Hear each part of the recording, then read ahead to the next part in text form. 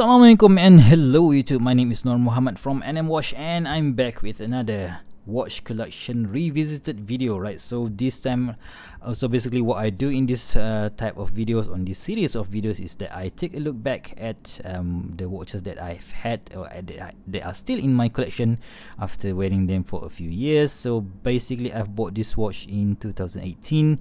The previous owner bought it in 2014, so now it's 2022, so that means this one is already 8 years old, right? So I've had it for about 6 years, no, 4 years sorry.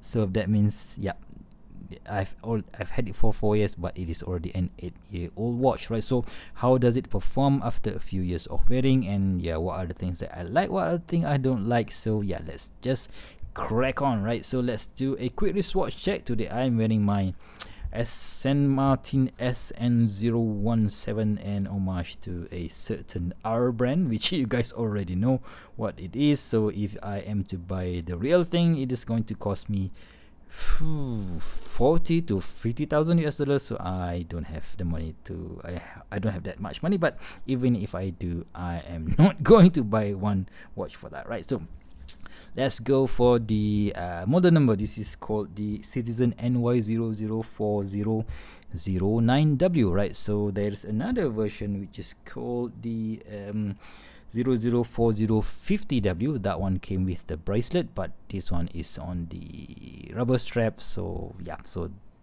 this one is, I'm gonna call it a 09W, right? So let's do a quick dimension check. So let's just take the diameter. So this one is, that's weird, 42 millimeters. So that is good. Yep, 42 millimeters on the bezel and also on the case. Oh, come on, man, come on, Mr. Caliper, don't do this to me. Yep, let's just call it a 42 millimeters diameter, and the lug width, sorry, lug to lug is a very, very compact 47 millimeters, and the thickness, right? So the thickness from the case back to the bezel is about 13, yeah, let's just call it 13 millimeters, and the lug width is 20 millimeters, right? So, and a crown size of about, I think it's about 6.5. Yep, just under, that's weird. Okay, so that is 6 millimeters in crown diameter. Alright, so the weight on this particular strap, so I have no idea where I put the original rubber strap. So this one weighs just, you know, let's just do it flat like that. So 89 grams, so 90 grams, so very, very lightweight for a diver. And this is a legit diver, guys, because this is an ISO certified diver, right? So the only other watch that is certified, other certified diver in this category, in this price category, is the Seiko SKX, but that one is discontinued. This one also, I thought it was discontinued, but apparently it was only discontinued in the Southeast Asia region. I have no idea why, because whenever in my previous video talking about this watch, when I say that this is already discontinued, many subscribers mentioned that, hey man, we are able to get this blah blah blah, and it is not discontinued, you idiot, or you do your research blah blah blah. Come on, guys. So I'm just talking based on my experience here in Malaysia. So if you guys could get it in Europe or in Italy or wherever in the world, part of the world, oh, lucky you, so good for you guys, right? So anyway, and also the ones that you would find on the European market, they are using the Miyota 8204, which is a hacking version of this watch, right? So of the movement. So this one is still using the old movement, which is called the 8203, right? So if you guys manage to get this full lume dial with a hacking movement, good for you. Just go and grab it and don't ever sell it. All right, so let's take a look at the aluminum bezel inserts here. So although I've owned this for about 4 years already, and even the previous owner owned it for 4 years longer than me, so yeah, you can see that the bezel aluminum bezel insert is still looking good. So I didn't really put too much scratches on it. I think so there's no visible scratches on the bezel, and even on the mineral crystal, so there's no nasty scratches whatsoever, because maybe because I have too many watches, so I don't really use them that much. And yeah, and the unique part about this particular bezel is that you can see that the, what do you call this, teeth here, so it's not available on all part of the bezel. So you can see the teeth part is on this portion, and this one is brush, again teeth, brush, teeth, brush, teeth, brush. So eventually, essentially you have to grab it on the area where we have the teeth right. So, and you can see that is a 60 click bezel, which I don't really mind, because right, hear that, so it's a bit weird, but it is absolutely spot on, right? So eat that, Seiko, right? Yeah, so although this is not a great bezel, it is not as good as the 60 click bezel that you would find on the Tudor Black Bay, but it is a good bezel nonetheless, right? So yeah, nice. Okay, so brush finishing on the top of the lugs, and circular brush finishing, and a polish finishing on the side of the case. So yeah, this is where you see tons of scratches available from my use, and even I think the previous owner abused this thing a lot more than me. Wait until you see the case back, right? So yeah, tiny scratches here, but yeah, it is a die forge. It's die forge. It is meant to be used. So yeah, I don't really mind the battle scars, right? So yeah, let's get back to the dial, right? So it has that chaptering on the side, which you know what, lines perfectly with the bezel and the hour marker on the 12 o'clock. So again, eat that, Seiko. So why the heck I'm not really going to be ranting about Seiko right now.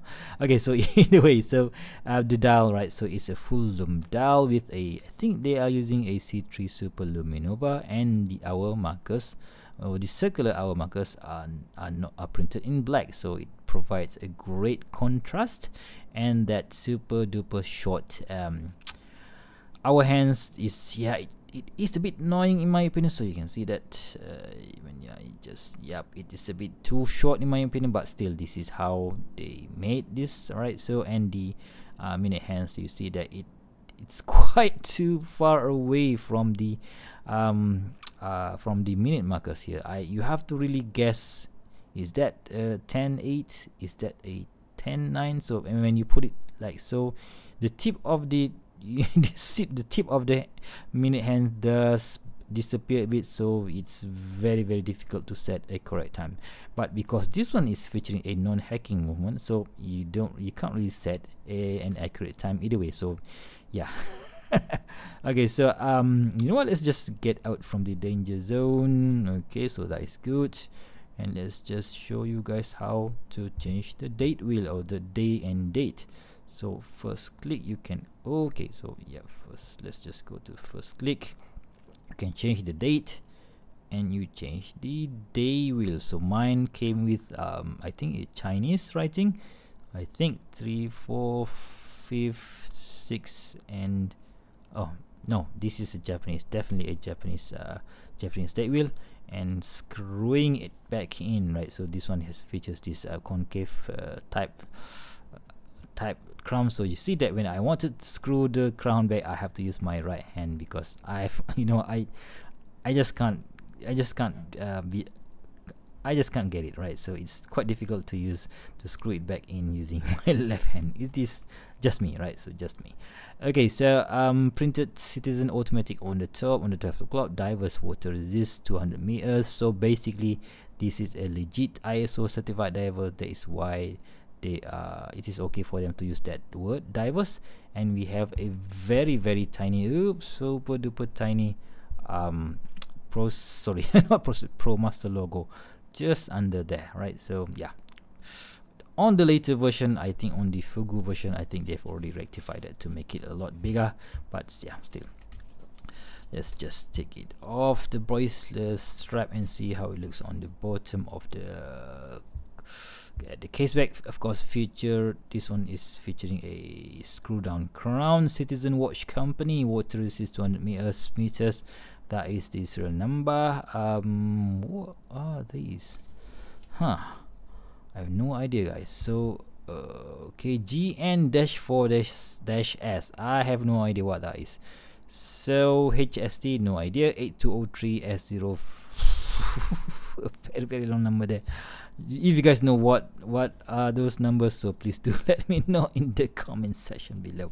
Right, so since I can't really remember where I put the rubber strap, so I put it on this awesome looking stretchy native strap from St. Martin. Right, so beautiful chunky buckle, and with this awesome movable keeper here. But we're not going to talk about the strap right now, but we are going to talk about the watch itself. Right, so all in all, very nice. I think it is a keeper in my opinion. So I've thought of, many times I've thought about selling this one, but most of the comments on my YouTube mentioned, hey man, don't ever sell that watch, so you're going to regret it.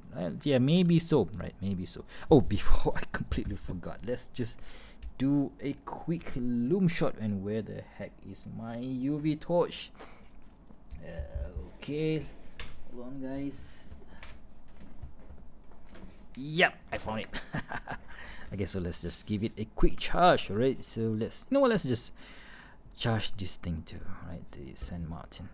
Okay, you guys ready? 3, 2, 1. Boom. Oh wow. Right, so this is how the full lume dial on the Citizen Promaster NY0040-09W looks in the middle of the nights if you compare it to the one on the St. Martin.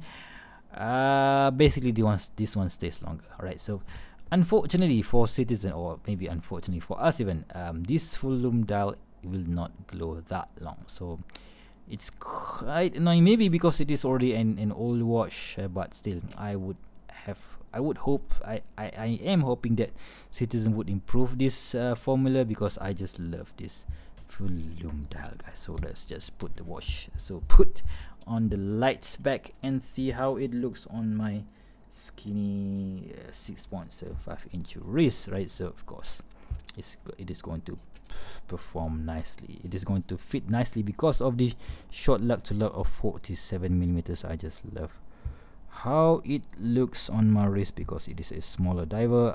Lately I don't really like to wear a bigger diver, because you know what, I just prefer smaller watches these days. So check that out, guys.